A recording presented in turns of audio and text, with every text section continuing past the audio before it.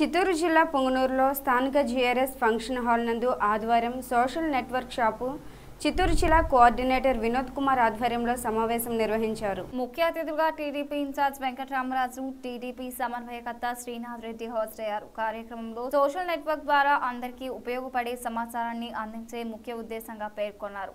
నియోజకవర్గ ఇన్ఛార్జ్ వెంకటరామరాజు మాట్లాడుతూ టీడీపీ ప్రభుత్వం పార్టీ మొదలు పెట్టినప్పటి నుండి టెక్నాలజీ ఉపయోగించి ఎన్నో అభివృద్ధి పనులను చేపట్టిందని, ఎవరూ ఊహించని పెద్ద పెద్ద సాఫ్ట్వేర్ కంపెనీల ఏర్పాటుకు దోహదపడుతుందని అన్నారు. రాష్ట్రంలో ప్రతి ఒక్కరి అభివృద్ధి కృషికి ఎంతో మంది నిరుద్యోగులకు లక్షల ఉద్యోగాలు ఇప్పించడానికి ఎన్నో దేశ విదేశాలు ప్రైవేట్ సంస్థల ద్వారా మన రాష్ట్రంలో పరిశ్రమలు ఏర్పాటు చేసి నిరుద్యోగులందరికీ ఉద్యోగాలు ఇప్పించడం జరిగిందన్నారు.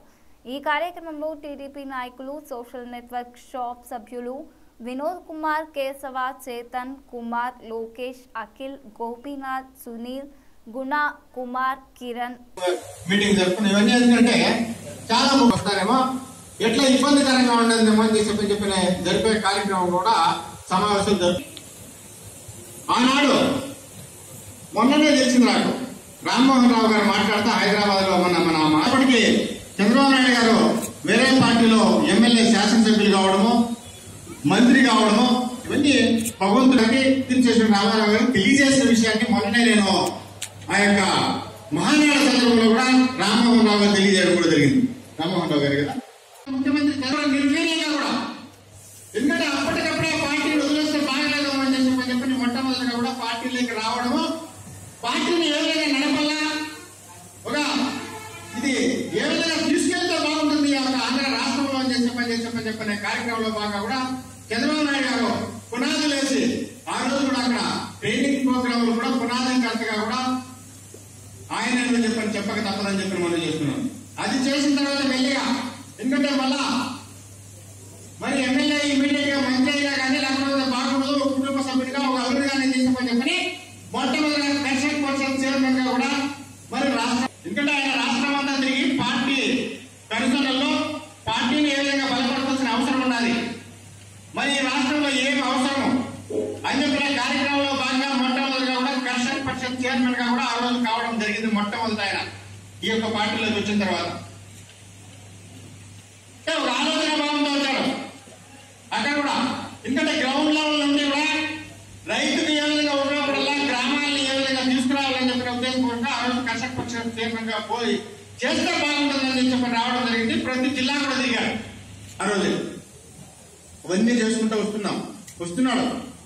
ఎందుకంటే నిద్రాగారం లేకుండా కూడా ఎంతో తపనతో కూడా ముఖ్యమంత్రి గారు అహర్నిశలో కూడా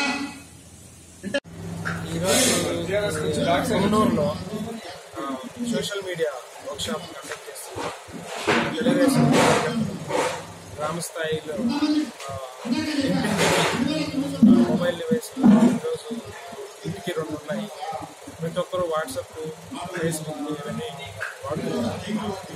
మేము ప్రభుత్వం చేసే కార్యక్రమాలు ప్రతిదీ వాళ్ళు ఏ విధంగా తీసుకోవాలి, ప్రత్యర్థులు చేసే ఆరోపణలు ఏ విధంగా తీసుకుంటారు, ఉన్న నిజాలు అంటే ప్రభుత్వం ఏం చేస్తుందో ఆ మంచిని ప్రజల్లోకి తీసుకెళ్లే విధంగా మేము ఇక్కడ వర్క్షాప్లో వాళ్ళు ట్రైన్ చేస్తాం.